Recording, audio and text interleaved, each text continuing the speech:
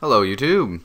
So, the BrawlEx Clone engine has been out for a while now, and I have 4 tutorials so far, documenting all the stuff you can do with it pretty much. But when I made those tutorials, it was around the same week that it came out, and things have gotten a little bit easier to do. So in this tutorial, I'm going to show you how to set up the BrawlEx Clone engine in an easier way, using a tool that I've programmed and developed myself that is in the future, when it's done, going to completely automate the entire cloning process. The only thing it doesn't do is edit the module files, which hopefully I can figure out in the future. It also doesn't add custom cosmetics, but I have a tutorial on that. The process is exactly the same. And this is also going to be using the CSS expansion that Phantom Wings made that allows up to 100 characters in the game.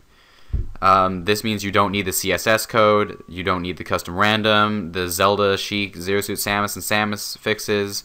You don't need any of those CSS codes anymore. You can take them out. The only thing you need to make BrawlEx work is the file patch code that came in the README. So, the first thing that I want to show you guys is my tool. Now, it's not completely done yet, and I'll include it in the download anyway. It makes everything a ton easier. This is the tool. You can't do anything until you select your folder on your SD card, your PF folder. Now, before I get into this, I'm going to go ahead and show you I have a private folder and a codes folder already here. The private folder, though, only has the directories set up. It doesn't have anything in it. You do need, right now, you do need one thing in it at least. You can't just have a blank SD card PF folder. You need to have CSS roster.dat, but that comes in the download. You just need to drop everything in there. So let's just go ahead and get started. The first thing you want to do is open up the downloads and your PF folder. Go ahead and put the core files of the clone engine. Just drag all these folders in there. Then open up the expansion, drag all the core files in there, merge the folders. Now look, CSS roster.dat is there. Okay, that's it. That's how you set up the private folder. Now, we are going to need a fighter folder if you want to be adding fighters. And we need a PSA. Now, it doesn't matter if it's an actual PSA moveset or if it's just a model. So this, I just downloaded something over Lucas. We're going to be making a Lucas clone in this, and this is actually a Tails model. It's not a moveset. So, but look, let me just not get ahead of myself here. Go ahead and get all the VBrawl files for the clone that you're trying to make.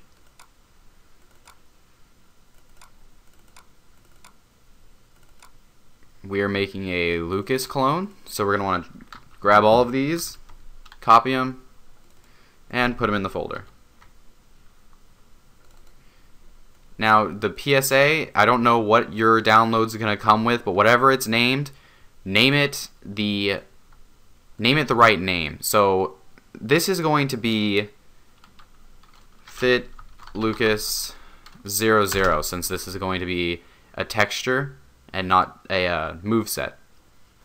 But it works with the moveset too. If you're using a moveset, make sure that your moveset is named Fit and then the character that is the clone that it's going to go over. Even if you downloaded it and it's like Fit Boba Fett, Fit whatever, you have to have it named the original clone character. So this is going to ask me to do this. It's going to put a 2 at the end of it.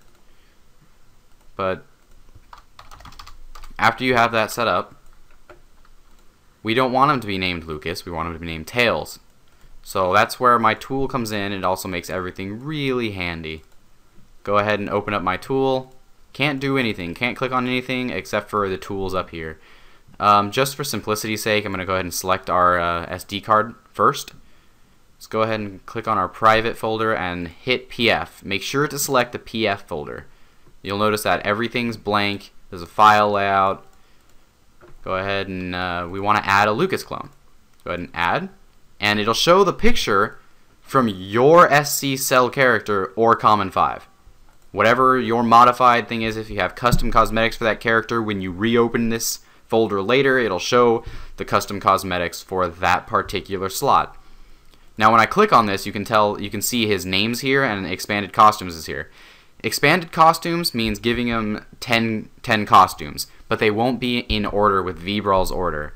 CBliss reorders everything so that everything's in the right order, but since we're not using CBliss and it's not compatible with BrawlEx, we use the config files to achieve the same effect, but they're not in order right now. So if you don't care about the order of your costumes, they'll be out of order, you can still give them 10 costumes by clicking this and hitting true. But anyway, since we're making a Lucas clone, we have him set up, let's go ahead and name him Tails.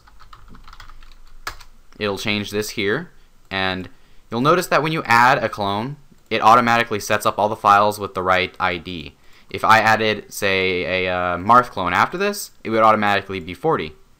And then when I delete him, and you can delete clones by clicking Control Delete or highlighting them and going to Edit, Remove Clone, you'll notice that it just goes back to 3F. If you have no clones set up, it automatically sets one up as 3F and then increments from there. This also edits the CSS roster.dat for you. You don't even have to do anything to that file. The thing is, though, is it's not done, and it puts the clone after random. If you want to fix that, just either hex edit it or open it in the config utility and just put random at the end instead of the clone. So now that we have our clone set up and we can actually go in our SD card and see this, everything's edited in real time. There's no save button yet. I'm going to make this all like prettied up eventually, but I just want it to work for now. There's no save button. Everything's edited in real time. So when you go in here and you see cosmetic 3F, it's set up. CSS roster, it's set up. See, there's random. There's your clone. There's the clone count. It doesn't add it to the random roster yet. That's something that I didn't find absolutely necessary to do yet. So this is all set up. Go ahead and go to Tools and Mass Renamer. Now, where you need to make a folder that has your character's fighter files all in it. We named our fighter folder Tails. So when you go ahead and hit that, all the files that are in there are fit Lucas. So just go ahead and name it Tails. And when you rename it, it'll say done, and everything will be named the way it's supposed to be named. Everything will be named perfectly. And if you were to open up the fighter folder, everything would already be named, everything's done. The only thing now left to do is to put everything on the SD card. And, oh, well, actually, we need to get the module file for Lucas, his X module. And edit it so he's in the right slot. So go ahead and open it up in BrawlBox or whatever you want to open it in, either Module Editor 3 or BrawlBox. Open up Section 8 and change these numbers right here to 3F or the name, the ID of your clone. Save it and rename this FT underscore and then the name of your clone, which is Tails. It doesn't matter if it's uppercase or lowercase or anything like that. Open up your SD card and put it in module. Go to Fighter and go ahead and put in Tails. And I already have my code set up to only have the file patch code. That is the only thing on this code set. And those are the only things we need.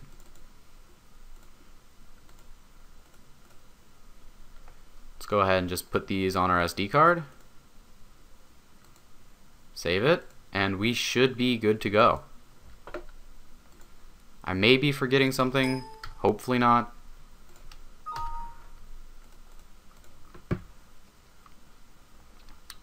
But let's see how this goes.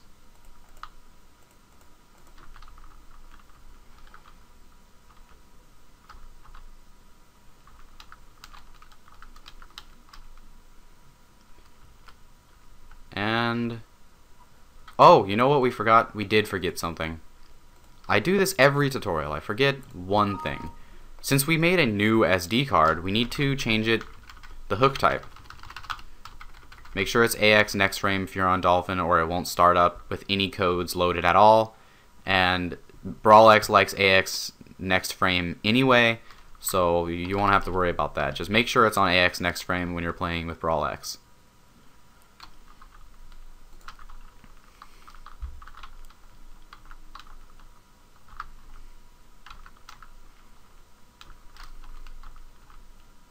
There we go. There's our Lucas clone right there. And if we click him, see how it loaded everything already. Tails, tails, tails. Go ahead and see if he works. See if, yep, it loaded tails. So you see my tool that I made makes this entire process a lot easier.